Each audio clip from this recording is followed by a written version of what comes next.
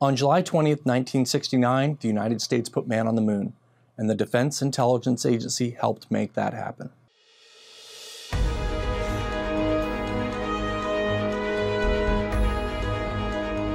There is little doubt that the Soviet Union did embark upon a bold venture to establish a list of key regime leaders who must be pursued and brought to justice.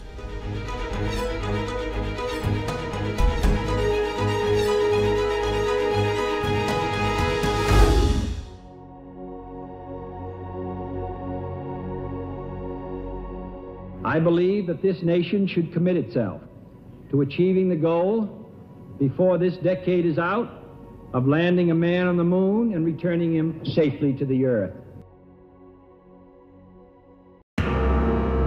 When DIA came into existence in 1961, one of the first questions that we had to resolve was, were the Soviets looking at a space program, or were they developing ballistic missiles with a reach capability to hit the United States, or was it both?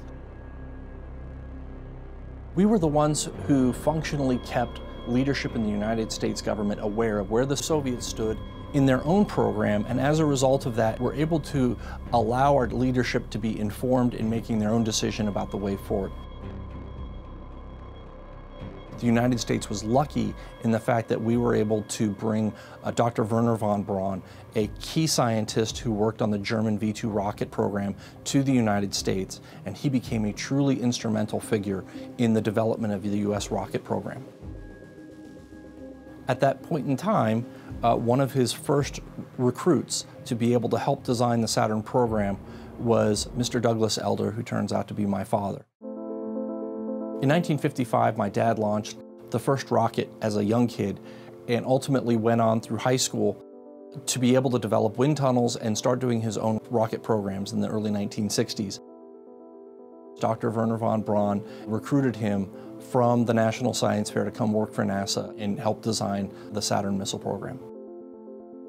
One of the great things that I found out just recently was that my father, when he was working on the Saturn program, was using DIA intelligence on Soviet missile programs to be able to help design the Saturn program, and he was getting that information from the Defense Intelligence Agency. Even though my own personal connection to the moon landing was through my father, because I wasn't born yet, many of our DIA employees actually have very strong reminiscences of that day. It was something personal to them and something that they'll never forget. So in July in 1969, I was in Anchorage, Alaska. And I was at home in South London. I was in Southern Ontario, Canada.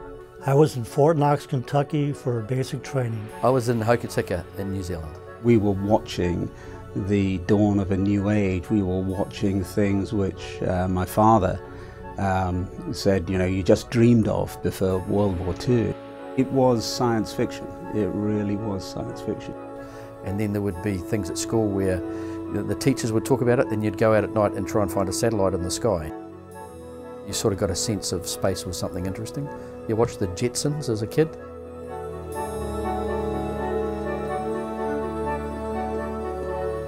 We had, you know, cool space toys like Major Matt Mason, where we had space stations and aliens and all sorts of little vehicles and things like that. And you spent all day, you know, thinking about, you know, what it would be like living on another planet. I even had the Gemini capsule for my G.I. Joe, which was pretty cool as well. It was just the single shuttle, and you'd set the G.I. Joe in it, and that's about all there was to it. It wasn't a whole rocket, but, you know, it was a lot of fun. I remember being both absolutely fascinated by the idea that this wasn't a cartoon, this wasn't Flash Gordon, this wasn't Star Trek, this was real guys doing real things. Everybody knew all the steps that the command module and the lunar lander would have to take. We all knew when separation would occur.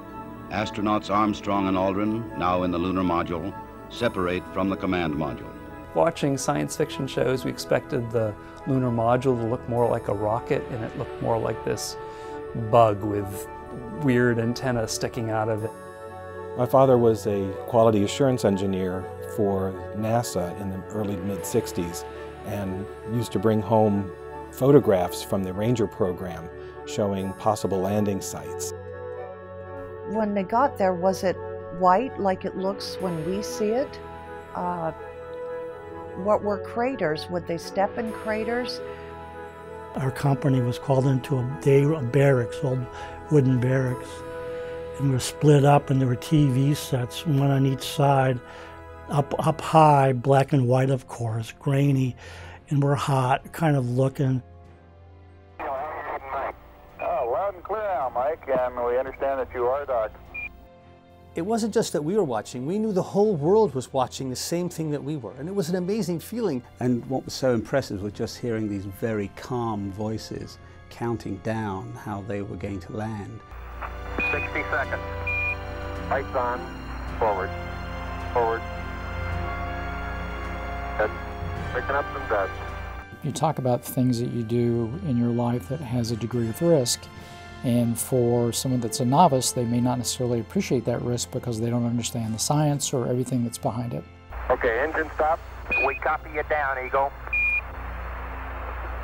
Tranquility Base here. The Eagle has landed. I'm going to step off the limb now.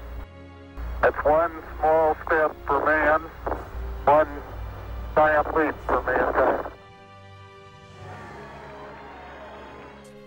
It is still an absolutely incredible thing 50 years later to look at it.